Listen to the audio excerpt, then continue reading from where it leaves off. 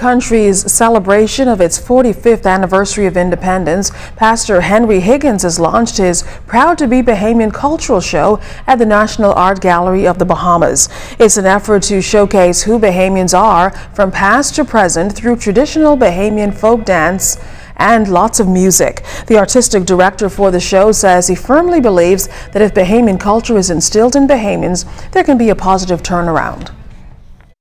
People are saying, and the cry in our nation is our culture has been lost.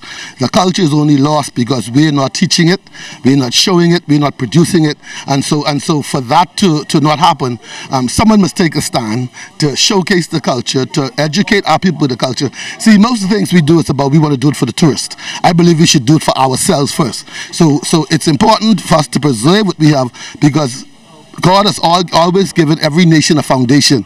The culture of the nation is its foundation, and so it's important that we continue to keep the foundation solid. And so that's why it's important that we do this, so our young people will know where they come from, and then they'll have an idea where they have to go.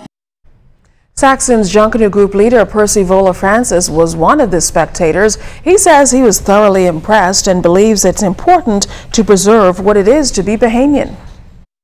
It's indigenous. It's all about us as Bahamians, and we should be proud of who we are as a people.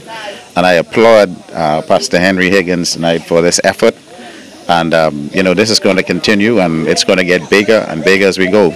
We had talked about doing shows like this years ago, and now it's in the beginning. And so the beginning is tonight, and it's going to continue throughout the year. And so we're going to have different things as we go along, different kinds of shows. I hope to be on a part of the show as well. I have a new album that just released, and so hopefully I may be able to do something along that line.